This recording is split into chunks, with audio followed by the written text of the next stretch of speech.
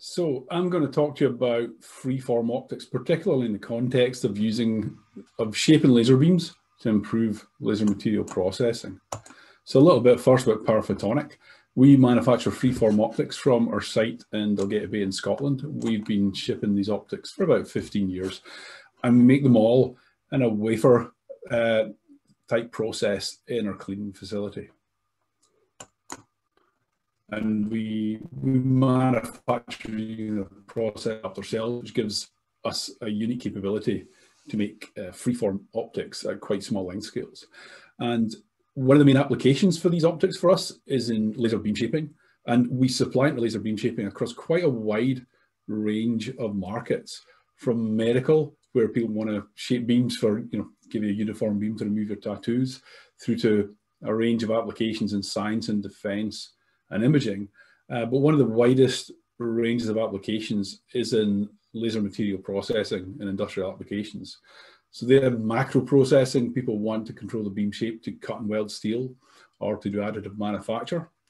And microprocessing, again, very precisely controlled beams to ablate or mark or drill. And then in more recent developments in wafer and glass processing, it's about cutting glass, about annealing surfaces, and about high power uniform UV for laser lift-off processes. In all these cases, the challenge is to take a laser beam that's typically either Gaussian or some other shape that's not matched to the process, and match that on to the process. And by match onto the process, typically you're trying to get as much of that power or fluence above a process threshold, and the rest of it, you want to minimize. Other applications are about managing the heat flow across a part. So in that case, you want unusually shaped beams to heat specific regions.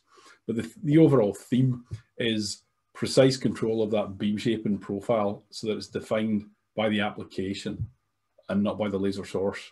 And in doing that, of course, you want high efficiency. Of course, you can generate all sorts of beam profiles with masking beams. But in most of these applications, customers want, 90, 95, 99% efficiency. They need optics with very low scatter and very low absorption loss. Because typically in the applications we work in there, we're dealing with high power beams, often multi-kilowatt.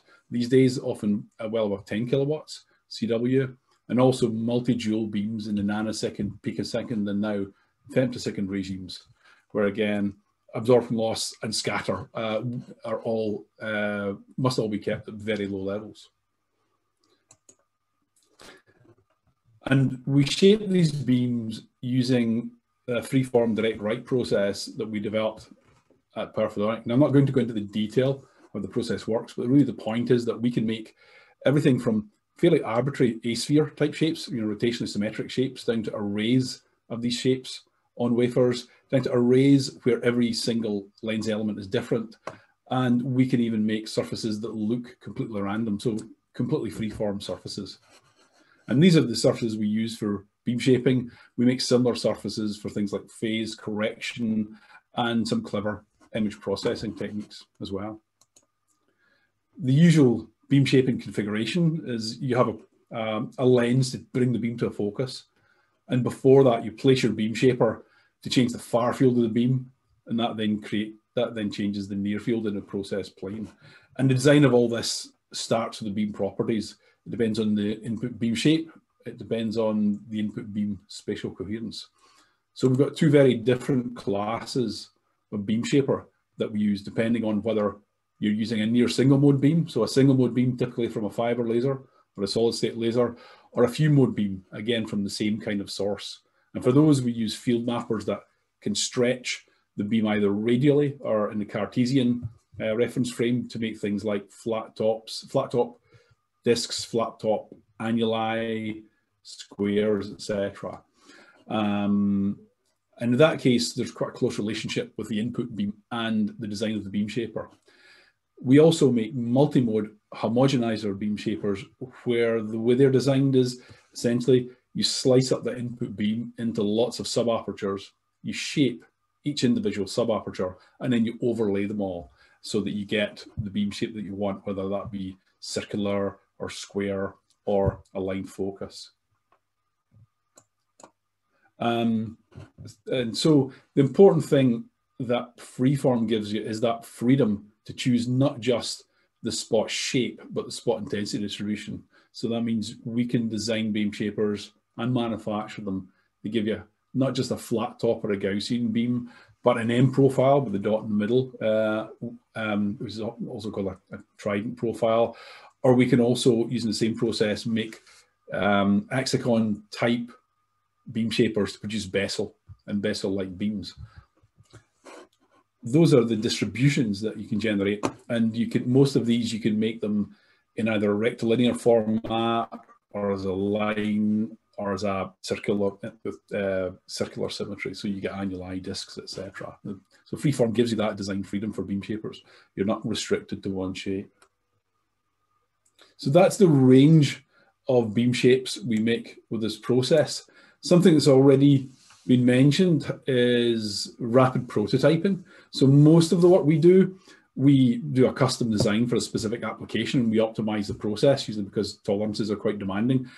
Where a customer already has a design, or where the manufacturing process isn't being pushed to its limits, we have a rapid prototyping approach where within a 15 by 15 millimeter clear aperture, we can make a freeform optic, and that's completely freeform and give you a 2-week turnaround. We have a macro in Zemax, so basically you can hit a button in Zemax and turn your design into a point cloud, upload that to our server, and then we can ship an optic back to you. So yeah, rapid prototyping is available in freeform optics. And I guess one last point in this area, a nod to another technology and project going on. We also are part of the fabulous pilot line. So we make masters to be used in replicated optics in that. So although the things I've described so far are for relatively high performance and low to medium volume applications, we're also part of this project for doing very high volume freeform optics through replication. So based on all that, onto the epic questions. What can we do for you? So we can make application-specific beam shapers tailored to your source, tailored to your process requirements, and they are manufactured in high-purity fused silica that allows you to use them with a broad range of pulse widths from CW to femtosecond, wavelengths from UV to near IR, and they handle very high powers and very high fluences. Things we're interested in discussing with people. Well, as already been mentioned, metrology is always a challenge in freeform optics. There is no single tool that can do everything. Everyone doing freeform needs a range of tools and quite a wide range of skills and expertise.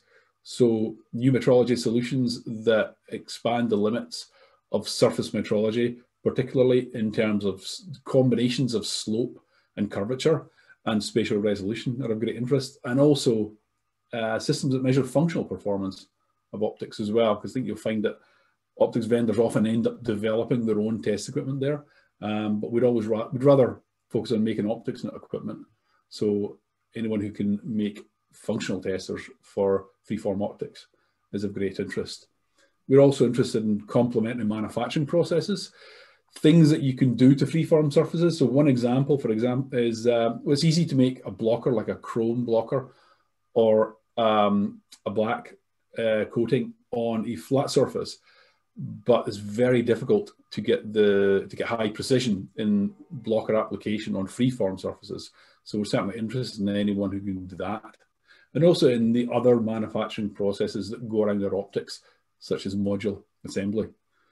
And we're always interested in new applications that we can partner on, new material processing requirements, new beam profile requirements for other applications, and new systems and module concepts.